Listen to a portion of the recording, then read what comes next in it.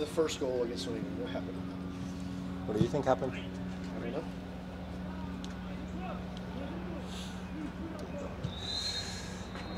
Bad pass. You're about to make your 150th regular season start.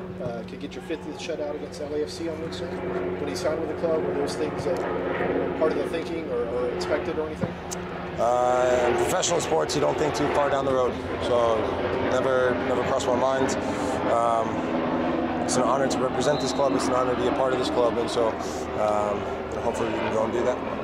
Really tough schedule coming up. Particularly the next 5 games against some teams that are kind of in the mix for the playoffs too. I assume, does that make it any more important to get off to a good start with LAFC on Wednesday? Listen, every game in this league is difficult, whether you're playing a team at the top or the bottom. So, we are focused on LAFC, and we're focused on those points, and then we'll take the games as they come after that.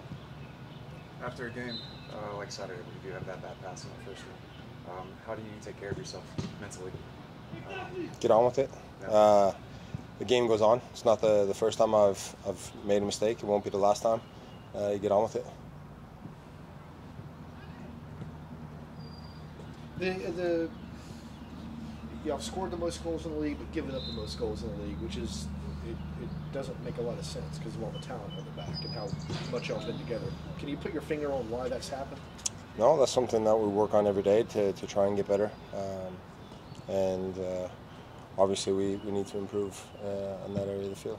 When you were out watching the team play, when you were rehabbing your injury, was there anything that you noticed, any trend or anything that you said to yourself, when I come back in, I'm going to talk to the guys about that or anything like that? No.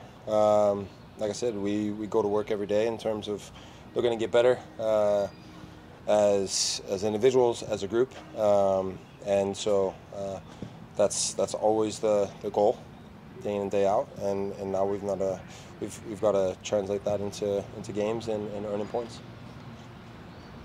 Brad, after Wednesday, the team's given up 8 goals after the 89th minute. What can this team do to stop giving away those late goals? Yeah, we just need to make sure that we're focused and concentrated in those types of moments, whether it's the end of the game, beginning of the game. It's something that, like I said, every day we're looking to address, on the training field, and then obviously translating that into matches. How do you feel physically at this point? Yeah, I feel great. Feel good?